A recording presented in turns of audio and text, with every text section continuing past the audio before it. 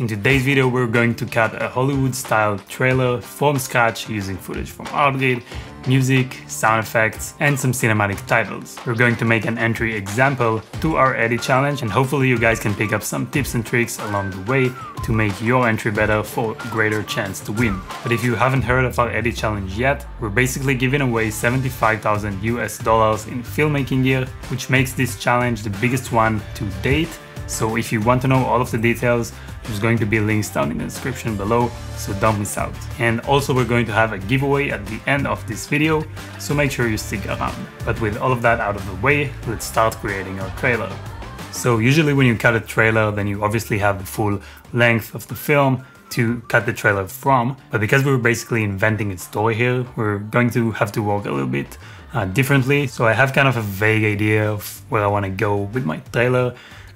So what I actually want to do first is try to find some inspiration with the music. So I'm going to go into Artlist and I'm going to find some song that kind of evokes the emotion that I want to create. And what I actually want to do is listen to the music that I choose while I'm looking for footage on Artgrid. So that's really going to help me, you know, kind of fill things out and just find the right shots that fit the emotion that I want to create. So we're on Artlist, and I know that I want to go for something that is more dark and cinematic.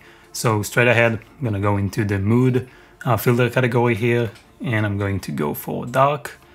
And if we can't find what we're looking for, then I will also go to genre and go for cinematic. But for now, let's just keep with the dark. So I've done this search already and I actually found two songs that I think will fit my vision. And the first one is actually just the first one on the list here.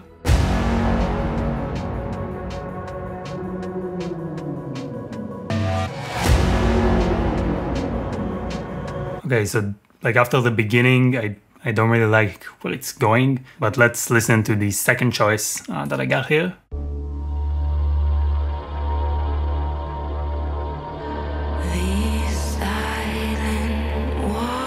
I really like this music. There's just something like very mysterious and also like very dark about it.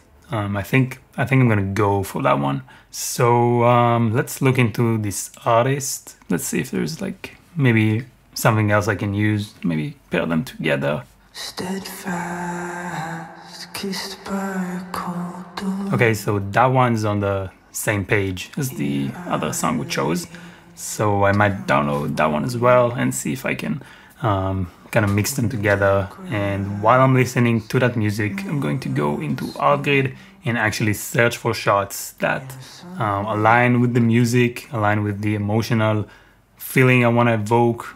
So we're going to listen to that and we're going to pick out some shots. So we're now on Artgrid and I'm gonna put on my headphones so I can listen to the music. But what I want to do is just scroll through the homepage here.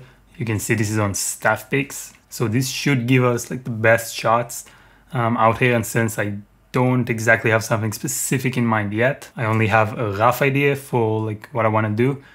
So I'm just going to scroll and again, just look for inspiration, look for things that align with the music. So let's go ahead and do that.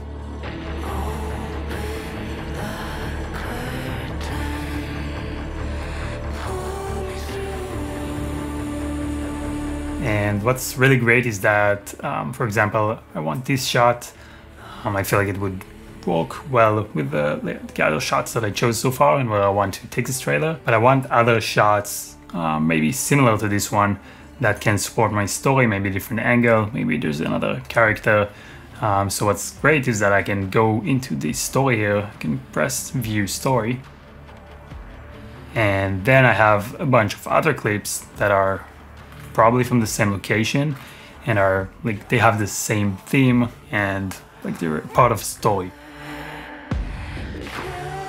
And I definitely know that I want some lightning, some fire, these kind of nature elements. So I'm going to go into video themes and I'm going to go for elements of nature. And I'm gonna find some stuff here that I'm sure is going to fit with my vision. And if I wanted to, I could also search by shot type. I could search for close-ups, for long shots, tripod, handheld.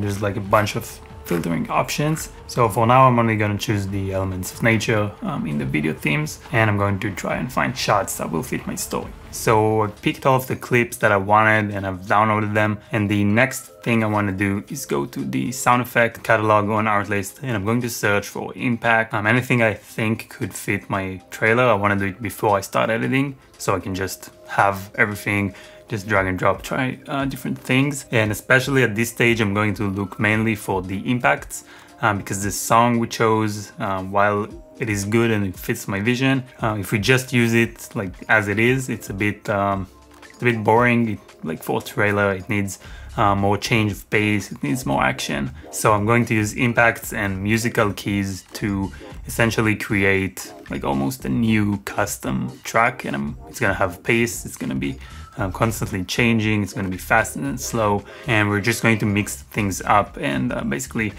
keep the interest going. So I'm going to start with this collection. It's a curated sound effects collection from our sound effects team at Artlist, and they've made this collection specifically for our AGeditchallenge, and there are some great sound effects here. Probably like, I don't know, like a pretty big portion of what you'll be looking for your trailer is going to be in this collection. So I'm going to leave a link down in the description below to that collection, so you can just go ahead and speed up your workflow and just find the sound effects you need over here.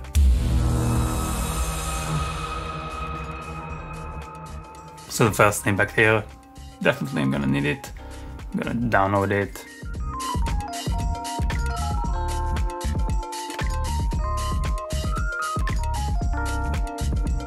So I've downloaded everything that I need from this collection. I'm in Premiere now and I've got my music over here. I've got all of the footage and I've got the sound effects, and I'm going to start laying out the track and building the rhythm and the music, and then I'm going to put the footage on that and like build the story with the music. And while I'm building the track and the music and all of the impacts, I roughly have the storyline I want in my head. So I'm going to cut it and shape it according to that. So I think I'm going to start with this part over here. Steadfast, kissed by a cold doom. Here I lay down before you. And then I'm probably gonna move on to the to this music.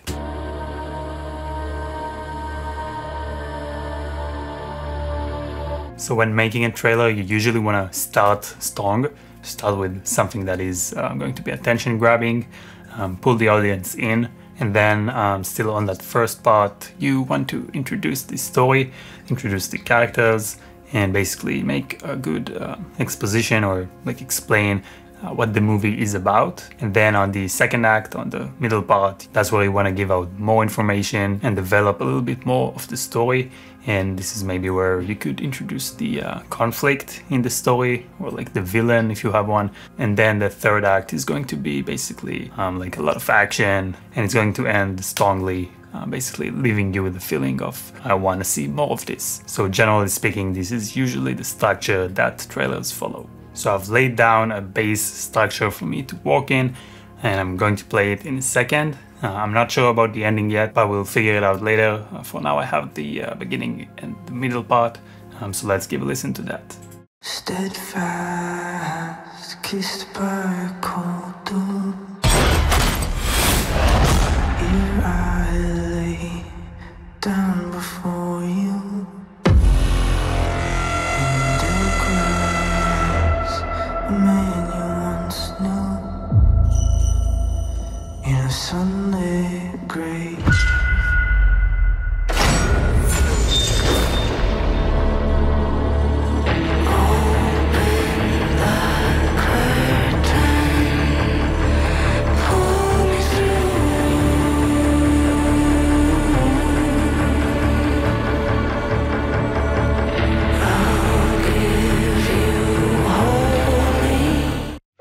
Okay, so that's what I have so far, and the rest I'm going to figure out later.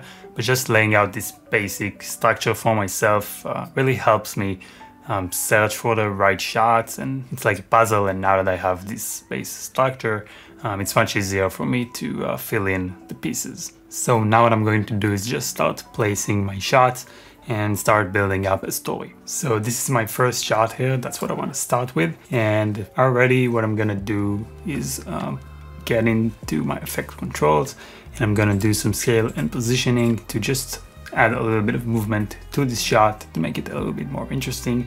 And this is something that you can very easily do to almost any shot if you just want to get some more interest and movement. So this is pretty basic stuff, but it can be very effective. And I'm going to make 2 keyframes here at the start. You can see it's turning blue. That means we're now being able to animate these parameters, the scale and the position. So that's the first step, and then I'm going to go into the end of the clip, just the last frame. And now I want to scale things up a little bit, maybe get some position in there as well. And now if we go back and play it, you can see we have this movement to the shot which was static before. And then what I'm also going to do, and you're going to see that a lot in trailers, is I'm going to go down into effects. I have written down dissolve, and now I have the film dissolve here. I'm just going to drag it to the start of the clip and then to the end of the clip, and we're getting that fade in, fade out effect. But now let's keep editing. So I've placed a few shots and I want to show you what I did so far, and then I'm going to show you another very easy but impactful tip. Steadfast, kissed by a cold dawn. Here I lay. So you can see the shots are now placed with the hits and the sound effects, but it's just hard cuts. There's nothing really there. We're missing that flair basically. So one very easy thing we could do is when we transition from this shot to that shot where we have the hit, what I'm gonna do is I'm going to go into the last frame here from this shot. I'm gonna make a cut, and then I'm simply going to go into my effects. I can write down invert, and then I can use it just on this one frame. So we get this effect, and then we have this. So add a few more of these, add a few fade in and fades out, and this whole sequence is gonna be much better. So let's do it now. So as you can see, I've added a few other inverts and the film dissolve, and now when we watch it back, you'll see it's looking much better, and it only took me like 2 or 3 minutes. Kissed by a cold dawn. Here I lay. Much better. And what I'm trying to do here is basically work in mini sequences and tell like mini stories within the entire cut, even if there's like no real logic behind it. And sometimes they would even do it in like real film trailers. They would make a sequence that looks like it's connected, but it's actually from different points across the film. So it just needs to feel like it's connected. So we're basically building out these mini sequences.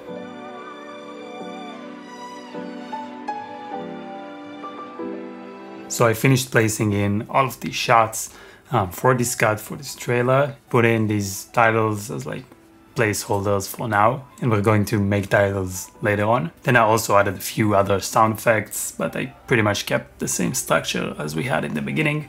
So let's watch what we have so far. Steadfast, kissed by a cold dawn.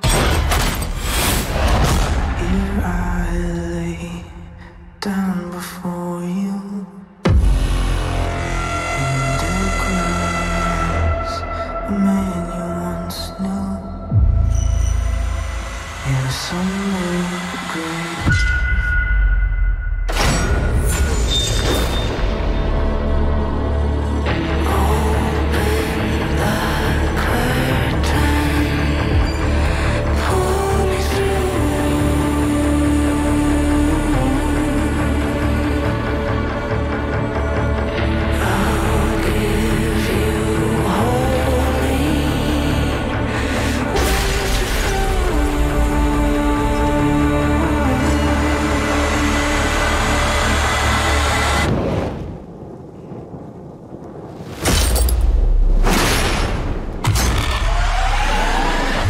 say bye to a man you once knew. So that's what we have so far, and now all that's left to do is put in the titles, make them beautiful, make them nice, and tie this whole thing together. And I'm in Motion Array and I'm gonna search for a nice template to make me beautiful cinematic titles. So for me, I know a little bit of After Effects, and I know that mostly like the most beautiful templates are usually in After Effects because they're a little bit more complicated. So I'm going to go straight ahead into After Effects templates. And in here, I'm just gonna try my luck with Whole, and let's see if we can find something nice. So that's looking pretty nice. Might go for that one. That one looks really nice. I might use that, maybe change the color there to like red or something, but that looks pretty good. That one's also pretty nice. I'm gonna save that. And that one is also nice. So that's another option. So let's download these and then we'll see which one I want to use. So I think I'm gonna go for this template, and as you can see, we have all of the layers here that go into making this, so I can easily customize things. And I'm obviously going to change the text, and I think I'm also going to change up the colors a little bit. So I'm gonna do that, and I'll meet you guys when I finish, and then we'll watch the final thing with the titles and everything. So we're almost done. The last thing I want to do is add some black bars to make it that cinematic wide aspect ratio. And you could just open like that wide aspect ratio sequence from the beginning and then not have the black bars. But we didn't do it, so that way is going to be also fine. So let me show you how to do it. So I'm going to open a new adjustment layer, and I'm going to put that on top of all of my clips. So it's the top layer here, it's above all of my clips. And the way I like to do it is go into the crop effect, apply it to the adjustment layer, and then I'm going to do like 13% on top and 13 on bottom, and then we have that cool nice cinematic CinemaScope black bars. And then another thing I want to do is just add a little bit of color grading, and if I wanted to, I could have downloaded the log files from Artgrid for all of this footage, and then I would have had a clean slate basically, and I could color grade each shot exactly as I wanted, but I downloaded the Rec 709 footage. So what I'm going to do is create a new adjustment layer, and I'm gonna go down to color over here, and because all of the footage is already graded basically, what I'm going to try and do is maybe like generally get the contrast down and get some of this saturation down. And then on the same adjustment layer, I'm going to create a new Lumetri effect, and I'm going to go into the creative tab here, and I'm going to choose one of the LUTs that we have here available. And that one is pretty similar to the direction I wanted to take. Let's see how it looks on different footage. And it's in the right direction. It's just a bit extreme, so I'm going to make a few adjustments. And if I really wanted to, I could adjust things shot by shot. And the last thing to top everything off, I'm going to search for grain. And I'm going to download this film grain and use it on top of my footage. And I'm just going to drag this onto here, and I'm going to go to my effect controls, and what we need to do is change the blending mode to overlay, and that's where the magic happens. You can see all of that beautiful grain over here. Let me zoom in for a second. We can clearly see all of this. I've gone pretty extreme with the grain. You can make it more subtle if you want by reducing the opacity. And now we have a little problem. If we go a little bit forward, we have a fade out with the video, and you can see what's happening. Basically, when it's black, we're seeing all of the grain. So what we need to do is simply create a black video track underneath all of our video clips. So that's what I've already done here. So you can see when I enable this black clip, the problem is basically gone. So now we have beautiful textured grain. And I think we are pretty much done. Steadfast, kissed by cold dawn.